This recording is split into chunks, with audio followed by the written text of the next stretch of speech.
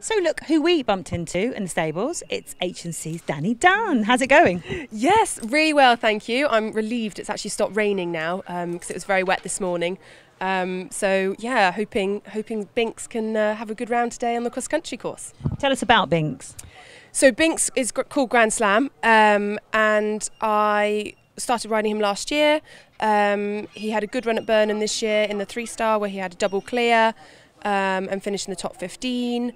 He went to Poland and was part of the team that won the silver medal for the Nations Cup in Strezgom in the 3-star there, which was a great experience. And I'm really hoping to just build on that, really. That's all what today is about, is building up for 4-star, really.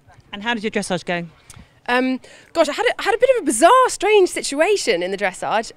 I felt that he was going very, very well, but unfortunately the boards blew over in the wind. Can you believe it? Of all things that you don't prepare for, all this training we go through, and fortunately the British weather was not on my side on Thursday.